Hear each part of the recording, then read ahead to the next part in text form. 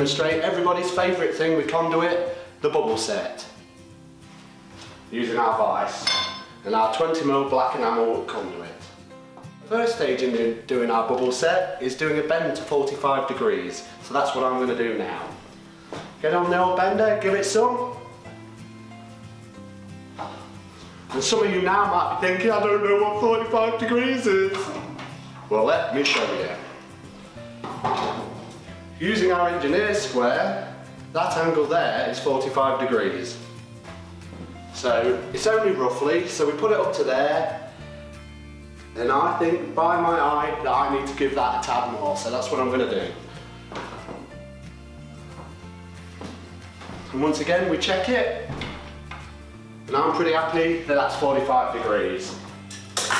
So once we've done that, our next stage is to safely remove the conduit from the bender, or something that looks like that.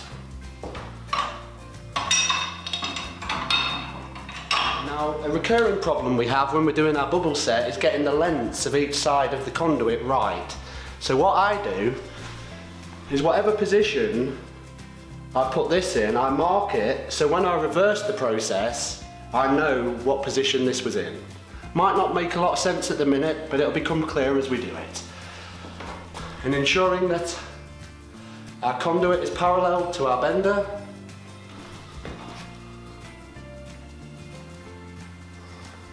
And once we've done that bend, as you can see, we then take it out and bend it the other way.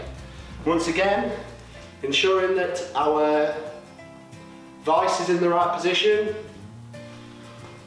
and most importantly of all, so it doesn't lean, that our conduit is parallel with the bender.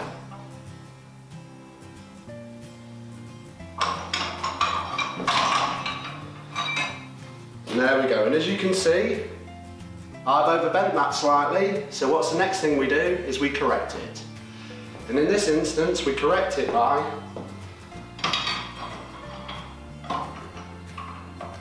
putting it in our vise and using our weight, which I admit some of you haven't got my same weight as me, so you might struggle with this, until it's flat. Well, that side looks better, and we just need to repeat the process for this side.